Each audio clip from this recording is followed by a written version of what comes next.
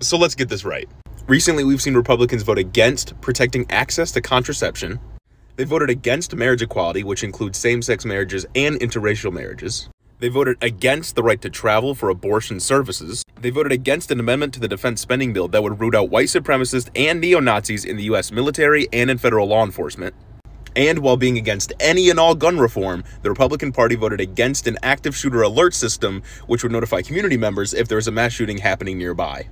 And of course, a few months ago, the Republican Party voted against more funding for the FDA to ensure a baby formula shortage doesn't happen again in the future. And Republicans voted against a bill that would reduce price gouging in gas prices. Republican lawmaker Glenn Thompson out of Pennsylvania attended his gay son's wedding just 3 days after joining the majority of his GOP peeps in voting against a House bill that will codify federal protections for same-sex marriage. More on this bill in a second. That son confirmed to NBC News that he, quote, married the love of his life, and that his father, Representative Thompson, was there. Thompson's press secretary, Madison Stone, also confirmed the congressman was in attendance, saying the Thompsons are very happy to welcome their new son-in-law into their family. And I believe this based on the speech that Thompson gave during his son's wedding reception. Listen. We're really fortunate with 3 sons and done a great job of adding to the family.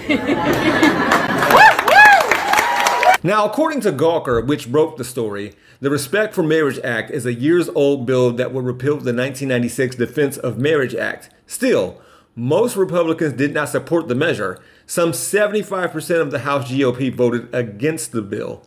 And if you've wondered how lawmakers would respond when what they say in order to maintain power comes back to hit them in the mouth, see homophobic and anti-LGBTQ politicians who turned out to be queer themselves. So what is it? It can't be as simple as telling their base what they want to hear for the sake of votes. Do they believe that no matter what, they're above the law, nor will it touch their families?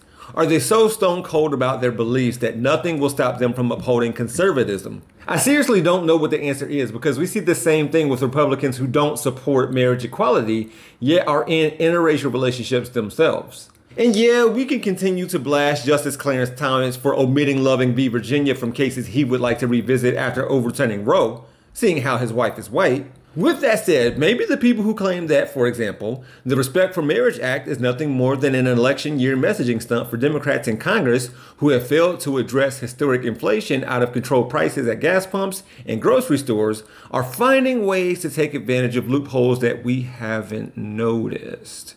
Hey, Christian. Yeah, other Christian? Want to know something interesting?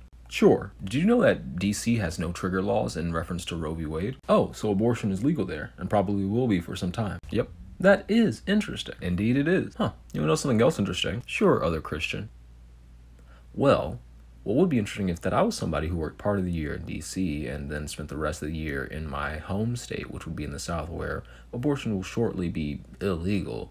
That means that I could have my family back home south and maybe have, some misconduct in DC and have it all cleared up with hush money. Yeah, in theory, if you were a person, whatever kind of people those are, who do work part-time out of the year and were a giant hypocrite, you could do that. That is interesting. That is interesting. That's interesting. It's actually not even interesting. It's just kind of a little sad. Yeah, what a nightmare. For Rebel HQ, I'm Jeff Wiggins. My architect knows Japanese.